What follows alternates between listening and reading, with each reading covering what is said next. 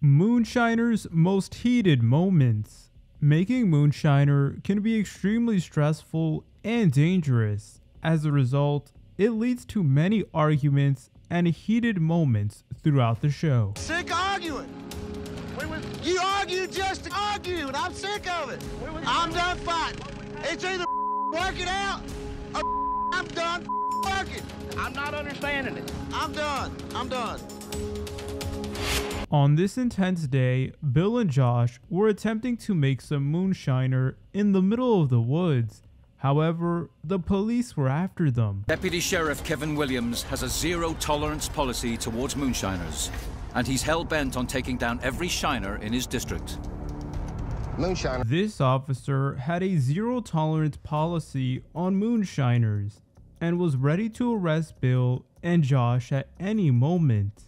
Josh and Bill then went to South Carolina in the woods to look for a still site. Here now we are trying to find water sources. We're trying to find cover from the air. We're trying to find a place that we can actually get to. Eventually, the two would find an adequate water source for their still site. However, as the two were formulating plans to funnel the water into their still site, they got into an extremely heated argument. Sick of it. I mean, it's impossible to work with somebody when they're not willing to work with you. Well, quit fighting me. I ain't fighting. You are I'm fighting me. Fight. You've argued about every step of the I way. ain't arguing now. I'm telling you my suggestions.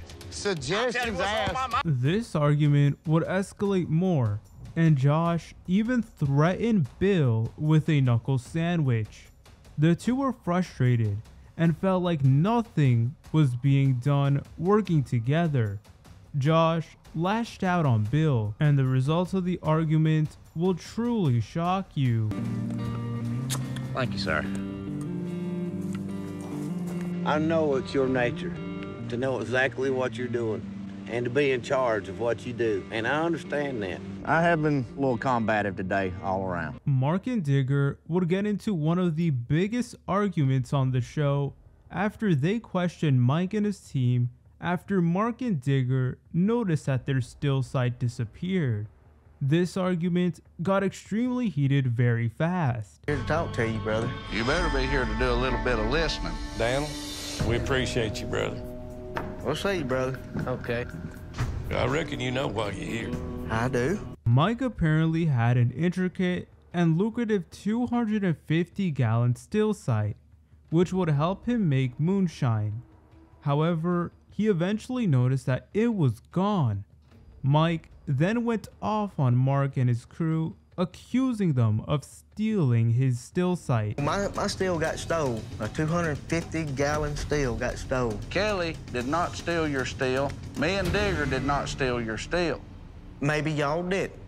No, they ain't no maybe to it. Hell, we don't need your steels. Hell. Mark was not having it and went off on Mike and denied the accusations. Mark would soon tell Mike that he was being extremely ungrateful and how it is because of him and his team that Mark was able to get the success he got. He probably saved your life. No. You need to be listening. Well, I just want to. Son, will you've got listen. 2 eyes and 2 ears and 1 mouth. You're supposed to do twice as much listening and looking as you're talking. Well, I'm gonna tell you something. You're gonna hear me since I'm here. I'm gonna talk. You ain't got to keep sitting there. Mark and Digger then called out Mike for blowing up their still.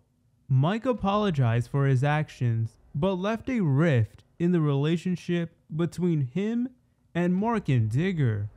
Mark then offered Mike a deal to end this conflict. We want $7,500 for our steel that you blowed up. And you're going back across the county line.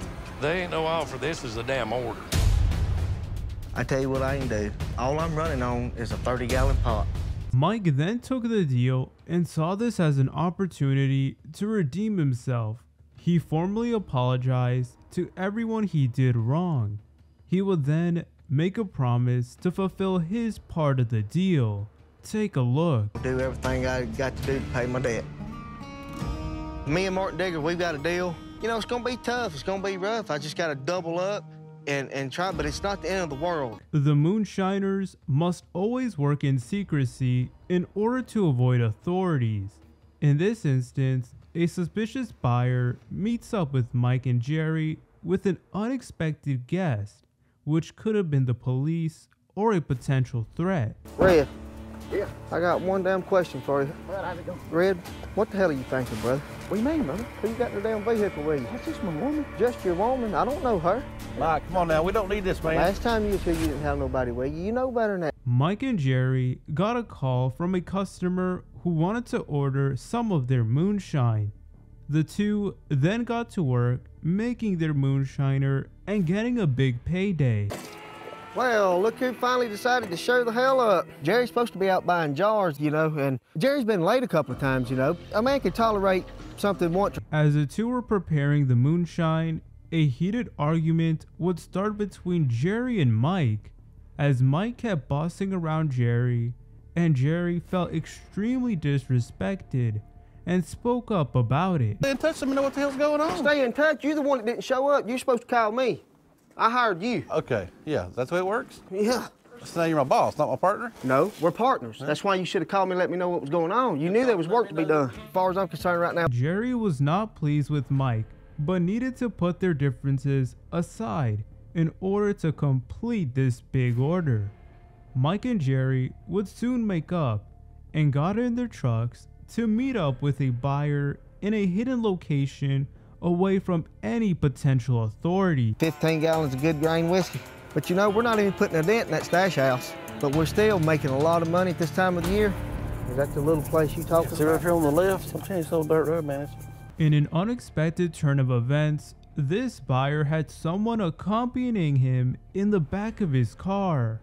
The buyer claimed that this person was his woman and that she meant no harm. However, Mike was still suspicious and did not want anyone else to know about these illegal activities. The time you was coming bought from you didn't have nobody with you. You know the damn rules. I'm sorry, but it won't happen again. Look here, listen. Hang on. Let me talk to Jerry. You just hold up right there a minute. Let me talk to Jerry. I surely didn't even consider this. What in the damn hell's he doing? He ain't never brought nobody with him. I don't know what the hell's he's thinking. Jerry was just as concerned as Mike, but eventually let it slide and continued to do business with the buyer. But he got a very strict and intimidating warning. Take a look. Know who she is. We don't know who this lady is. Just go ahead and take your I didn't horn even think back, about see that. how She's you my like it. woman. She's cool. We understand that, Got man. eyes and ears though, man. That ain't what we like. Oh, that's good. You like That's a little it? different than usual. And you say you got my 15? We got you 15 gallons. You know the price. Let's get this deal done and get